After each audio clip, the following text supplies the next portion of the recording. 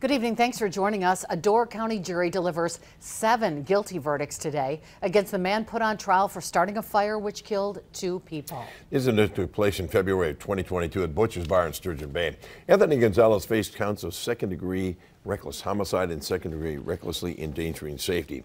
In a First Alert update, Jason Zimmerman is live in Sturgeon Bay, continuing to monitor the proceedings up there. Jason. Bill, the family of one of the victims, Vic Juris, was very emotional after this verdict was read, telling us it is a step towards closure and that they hope the defendant, Anthony Gonzalez, spends the rest of his life behind bars. Gonzalez told investigators he was trying to fill a lighter with butane, but there was a misconnection between the 2 objects. He says it caused fuel to spill on his hands and bed, which caught fire when he tried to light a cigarette. During the trial, the defense said there is no question about who started the fire, but pointed to attempts made by Gonzalez to put the fire out and bang on doors to help other residents escape the flames. Prosecutors argued Gonzalez is responsible for the fire, regardless of his actions once the fire started.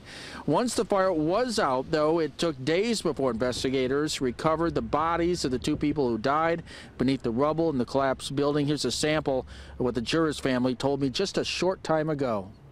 Thank God that it's finally over, and the things that the DA's office and everyone else has done have been just amazing. But we are so glad this is finally over. Gonzalez was convicted of all 7 counts, and as mentioned, he does face life behind bars. He's due back in court for sentencing on May 10th. Reporting live in Sturgeon Bay, Jason Zimmerman, Action 2 News.